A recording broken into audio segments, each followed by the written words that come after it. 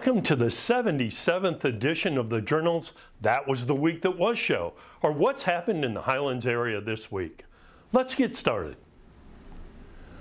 Jeremiah Bradshaw was arrested and charged last Saturday with a second-degree murder of Christopher Bruffman. Since he used a .38 caliber handgun for the deed, he also faces felony weapons charges.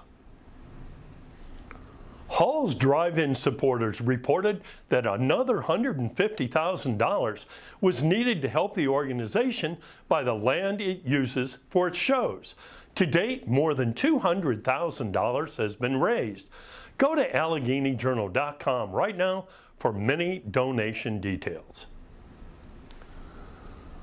Michael Wolf of Clifton Forge found himself in the regional clink once again, but this time on very serious charges, including felony eluding, reckless driving, and additional offenses related to the death of moped operator Randall Tinsley of Lowmore. But that's not all. He also is facing serious domestic violence and other serious traffic-related charges recently leveled by the Virginia State Police. Westrock Corporation made yet another generous local donation, this time to the street scene event going on in Covington on Saturday.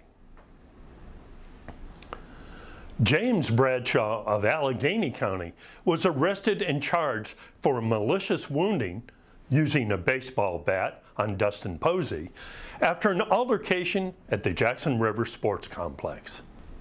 Witnesses and others have told the Journal that the altercation was initiated by another party who to date remains uncharged, and they've wondered why.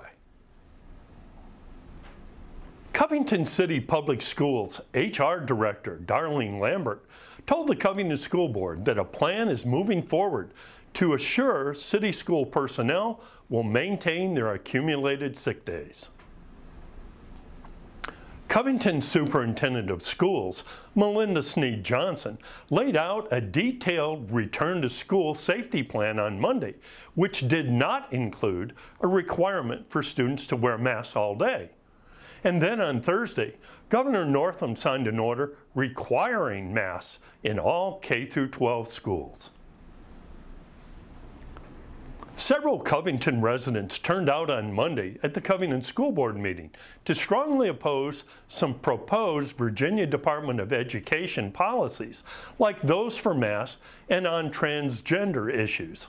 All were critical. Timmons Group engineers showed up Tuesday night at the Covington City Council to propose Route 220 safety improvements and noted that the city's bridges were in pretty good shape. This firm is also working on the proposed pad-ready site at the Allegheny Commerce Center.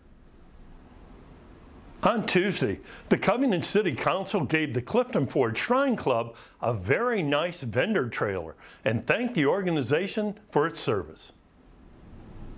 Lewis Gale Hospital CEO Lee Higginbotham updated the Clifton Forge Town Council on a number of items on Tuesday night. He also noted that 100% of COVID-19 patients in the hospital were from unvaccinated individuals. Street Scene 43 is going on right now in the city of Covington, one of the best car show events in the eastern United States, with thousands of people from around the region in attendance. On Monday, August 16th, Suzanne Yunkin will be at the historic Masonic Theater in Clifton Forge to greet the public. A big crowd is expected to show up to meet the wife of the Republican candidate for governor of Virginia. On Sunday, August 15th at 3:30 p.m., the Masonic Amphitheater will be the scene of a back-to-school prayer bash sponsored by the Eastern Allegheny Christian Ministerial Association. Several ministers will be praying for all educators, students, and related personnel. And thanks for joining us today for our 77th show in this series. With more than 13,433 Facebook followers now, your readership is very much appreciated. See you right here again next week.